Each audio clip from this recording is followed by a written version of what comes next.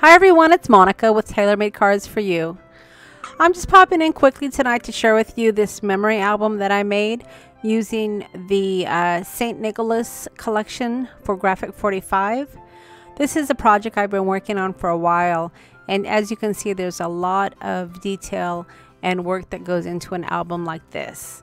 So what I wanted to do today is just basically do a share and show you what I did. And then in January, I plan on doing a full tutorial because I plan on replicating this again in a Valentine's Day book.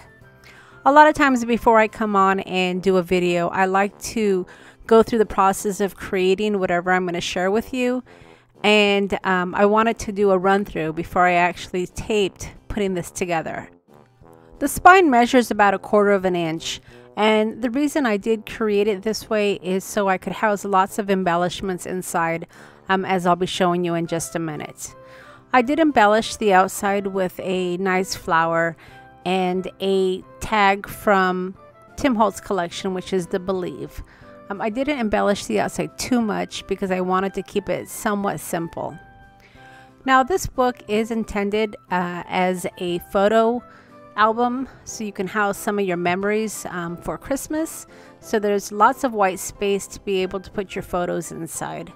But I did decorate it up using lots of Graphic 45 embellishments, stickers, chipboards, and fun paper stacks.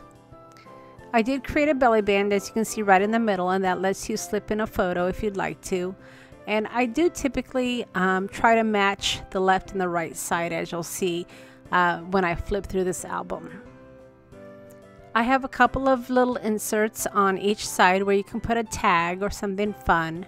And then when you open it up, I did create a little spot where you can journal inside of it. I added some fun lace along with some washi tape. And where the white space is, like I said, you can either add some photos or you can write a little sentiment, maybe a little remembrance of Christmas Day. Of course, the Christmas book wouldn't be complete without Santa, so I did put a nice big Santa right there on the right hand side of the book. Now the book folds up really fun. I kind of showed it from the top version right now, but it folds up really fun and creates a nice little puzzle, when you're actually going through it. You never know what you're going to find.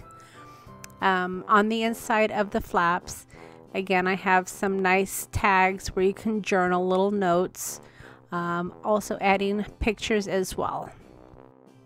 The finished album does measure 6 by 6 inches, and it is pretty sturdy.